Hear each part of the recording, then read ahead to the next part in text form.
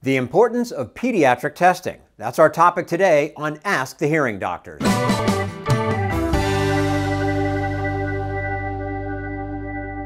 Hi, I'm Jim Cuddy, and this is Ask the Hearing Doctors, and I'm joined today by Dr. Jenna Valania, Doctor of Audiology with Hearing Doctors, the Washington, D.C. area's highest-rated audiology practice with over 1,500 five-star reviews. Jenna, great to see you. Great to see you as well. Thank you so much. Absolutely. So pediatric testing is what we're going to be talking about today. And, you know, childhood hearing loss comes in many forms, but when does testing begin? Believe it or not, before that baby leaves the hospital. So, as an infant? As an infant. So it recently, I would say ever since 1995, it has become a law to have a hearing screening before, within 1 month of birth. And so a lot of them are getting that right at the hospital. Now, how that's possible, what it is the baby obviously isn't sitting there completing your traditional hearing test. They're not raising their hand or anything like that. It's measured using equipment that is part of a newborn hearing screening. And with that, the parents, nursing staff, caregiver team are able to know if the baby passes or fails their newborn hearing screening. And then that information is provided to the baby's pediatrician to know if further testing is needed. All right, so child a little older now. They did fine with that test as an infant, but I'm starting to see some things that I'm not sure. Are there particular signs that, hey, maybe I need to have my child tested again? Sure. If the child is not responding to his or her name when they are called, if the child is listening to their music too loud.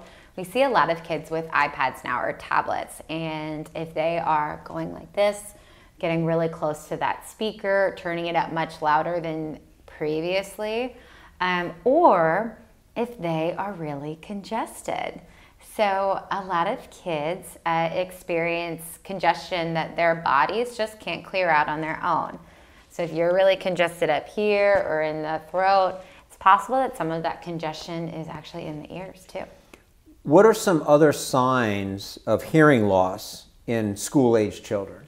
Sure. If the child is seemingly not paying attention to the teacher, there are some teachers that have reported that they feel that the child is acting out, and it could be because they just can't hear what's going on in the classroom. The great thing about the child regularly going to a pediatrician is there are set years that the child's hearing is screened at the pediatrician's office. Now, there are some areas where the children don't have regular access to a pediatrician, and some signs to look for are, in addition to just that music being too loud, asking for repetition. So if it's like, oh, what did you say? Oh, I can't hear you. Or, oh, when I go like this, I can't hear as well as when I go like this.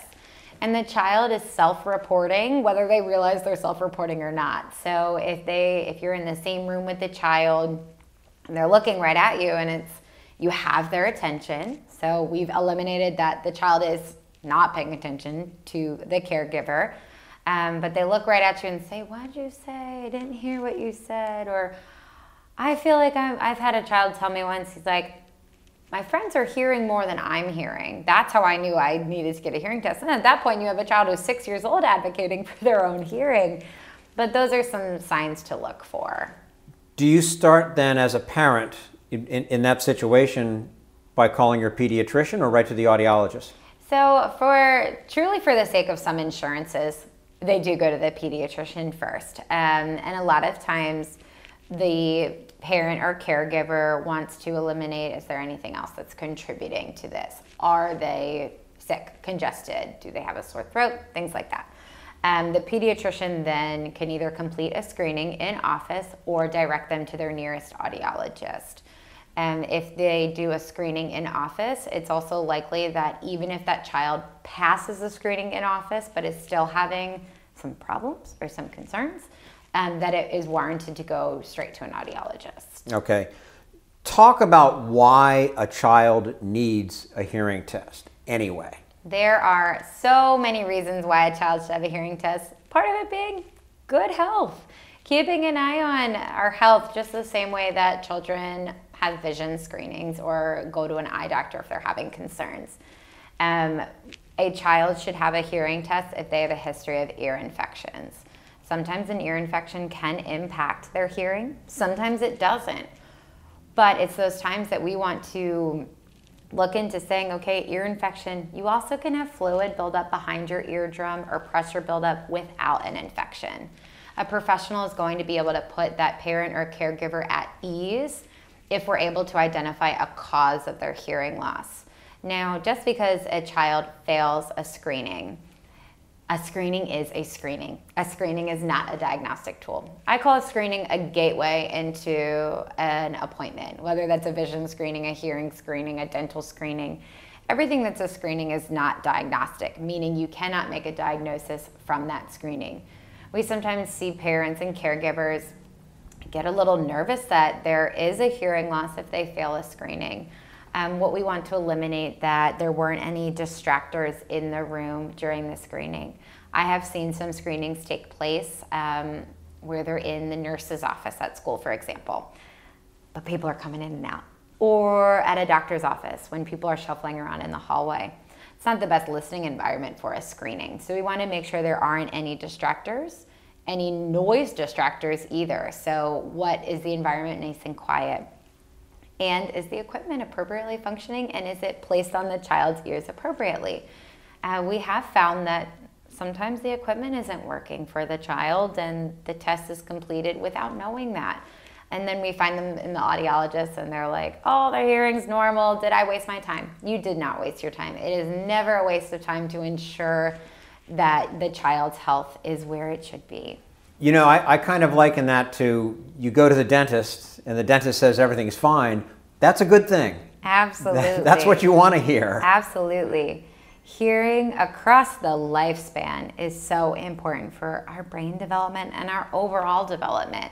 So by making sure that our brain, especially in our language learning years, that we have access to that sound, because if we don't, we want to do something about it. We want to look into making sure that the child does have access to those sounds, whether that's through manual communication or potentially a hearing aid. But we want to make sure that we are checking off everything we can for that child to ensure that they have access to what they need for that development. Now, it depends on the child's age. What age does hearing doctors set for seeing children? Sure. We see children aged 5 and up. So children, school age, teenagers into adulthood. Now, if you need a hearing test and you are under the age of 5, you absolutely can get one, just not at our office. And I encourage you to check with your pediatrician to see the best place to go. Okay. And what types of tests are we talking about that you offer 5 and up? Sure. So just like a baby isn't sitting there raising their hand and doing a hearing test, kids test differently than adults. So we typically do what we call traditional testing, and then we modify it. So there is a type of test called visual reinforcement audiometry. We don't do that here just because it's typically used for patients under the age of 5. But what we do have is called conditioned play audiometry, meaning we keep it fun. So a hearing test can be fun, even if you're just listening to plain old beeps. My favorite one is there's a bin of toys, and there are some little birdies, and you have a bin that's full. What you do is you pick it up, and while that child is holding it, I say, okay, listen for the birdie to tweet. And we do it at a loud level, be like, okay, let's pick one up at a level that I know they can hear it. Okay, tweet, tweet, tweet. Oh, put it in the bucket.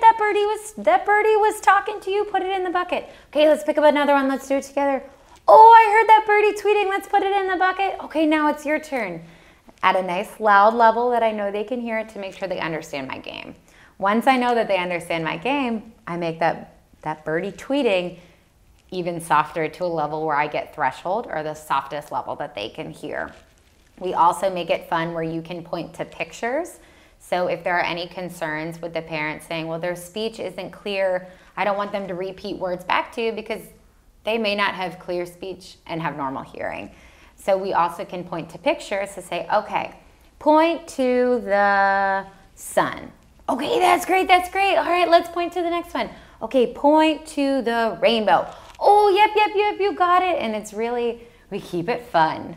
And there's a lot of energy that goes into pediatric testing, and we keep it fun for them. We know what I love about that is they're involved in it. Absolutely. They get to be a part of it. Absolutely. And they walk away from that office you feeling good about it. And yes. perhaps that carries on into adulthood where, yes. you know, for years you always went to the dentist twice a year. You always went to the optometrist once a year, that kind of thing.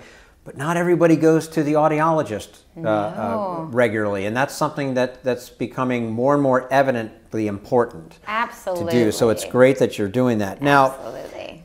Obviously, just because a child fails a hearing test, it doesn't necessarily mean there's a long-term problem. I think a lot of parents would be concerned, oh my gosh, my child failed a hearing test. But it's not necessarily a long-term bad problem. Absolutely. The best thing to do is to follow up with your audiologist. I have seen where they get a screening at their school and it's like, oh, okay, like I'll take care of that when I have time. The most important thing is to make sure that there isn't something deeper that we need to look into. The best and only way to do that is to follow up with your hearing care professional, and that would be an audiologist. Let us look into those deeper reasons for why we could be seeing a failed hearing screening. When you fail a hearing screening, even if you only fail it in one ear, we're going to test both ears, and we're going to do a really in-depth test. A screening tends to be, you hear a series of 4 beeps at a predetermined level. If you respond, yep, okay, great, pass. If you don't respond, fail. We get that report and then we look even further to it. We want to find the softest levels that they can hear. Also, there are some kids that get bored with that screening. So that's why it goes back to we want to make it fun. So we want to make sure that boredom didn't play a part or attention didn't play a part. Let us be the ones to figure that out and determine if that was the root cause. We also see during school age, just ear infections could be contributing to a pass or fail on a hearing screening. And there is that possibility that we are catching a hearing loss with these screenings. And the best thing to do is to get in our office and have that hearing test. And then let us determine if further action is needed. Well, as with anything, the earlier you detect it, the easier it is to overcome it or fix it. Absolutely. And something that I also want parents and caregivers to know is that you're not alone. If there is a failed hearing test, it is not something to worry about. Sometimes people like to Google, and that's great because hopefully it'll lead you to this podcast and come in for a hearing test. But we also want to be the ones to talk about this information with you. It's always best to talk about information with the professional that works with us on a daily basis, and let us walk you through those steps. If further testing is needed, we're going to direct you to where you need to do that. If we find that intervention is needed, we are the ones that are here for you, and we're going to provide that information and that support every step of the way.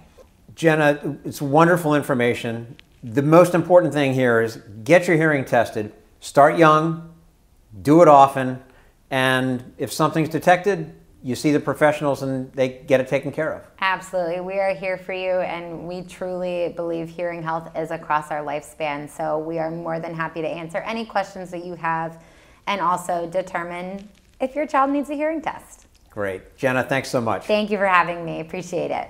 If you're in the Washington metropolitan area and you'd like to schedule an appointment with Hearing Doctors, click the link in the description or visit hearingdoctors.com.